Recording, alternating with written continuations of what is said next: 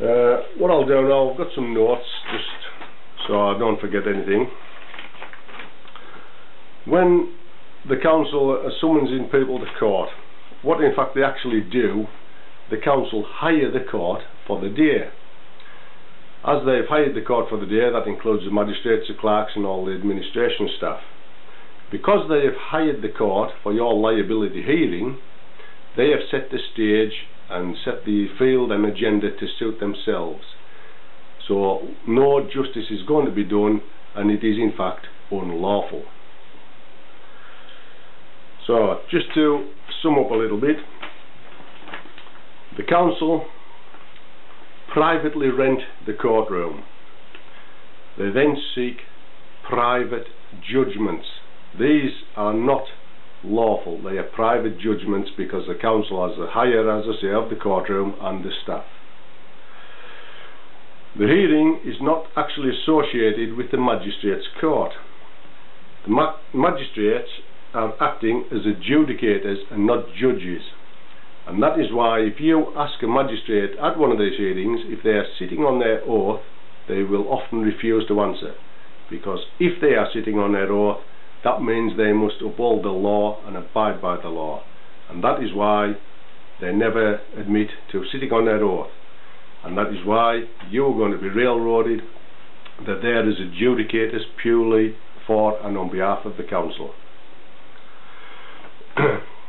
The judgments are in fact beyond the power of the magistrates' court. All the judgments are then enforced by private bailiffs.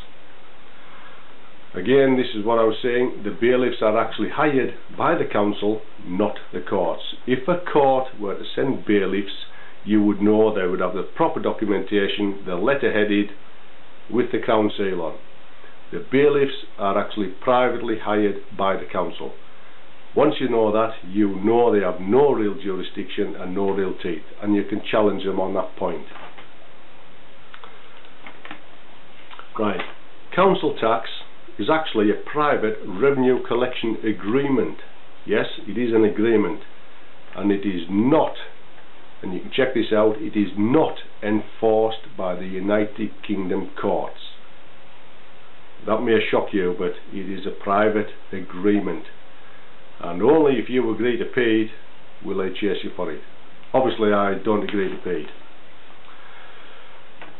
So in short, a magistrate's court is being used purely as a place of business.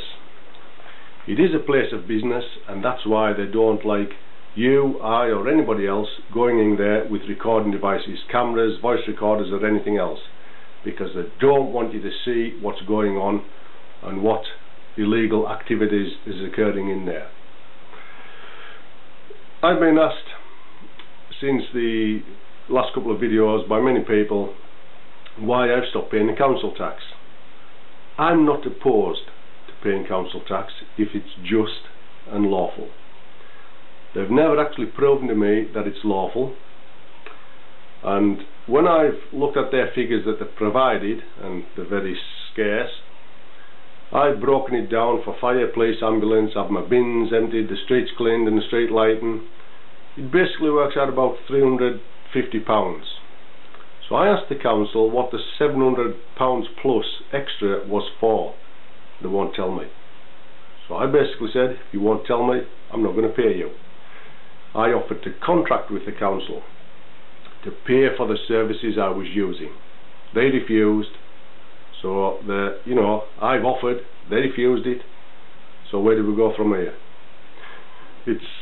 Some people say, well, you should pay for services you're getting. Well, I agree. But until the council contract with me, I'm not going to pay them anything. Similar situation if you take your car to a garage for mechanical work done. If they present you with a bill at the end for £1,000, you want it itemised. You want it broken down to know exactly what you're paying for. If they don't break it down, you're hardly going to pay that bill. If they do break it down and then say, oh well, we've charged you £350 for waxing and polishing your car, which you didn't ask for, you're going to turn around and say, well, I'm not paying for that, I didn't ask for it, I was paying purely for mechanical maintenance. So, same with the council. I object to paying £2,500 to half a dozen silly buggers on a sunny afternoon cutting a ribbon to open something or other and then going off for a champagne party. I'm not paying for that. That money should be going to our education, into our libraries, into our schools, to things that we need, not for them swanning about in chauffeur-driven limos and having parties. So that's my position. You may disagree with it, you may not. But I will pay the council for services subject to value, and it has to be subject to value. If they won't contract with me, then I'm not paying them. I've informed them that. I served notice on them to that effect. And 2.5 years down the line now, the council, they won't contract, so they've had no money from me. And that's the way it's going to stay. So I hope this has been of some help to you. Everything I've told you, you can check out. It can be verified. And if you're like me and you're travelling this path of a freeman on the land, you need to know this information. I can only point you in the right direction.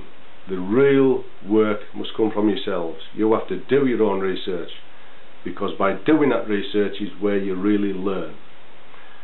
So I hope it has been of some use, and only thing I can wish you all now is the very best of health and good luck for 2012, because believe you me, after March next year the bubble's going to burst, I think, financially, and we're all going to need as much help as we can. So good luck everybody, and take care.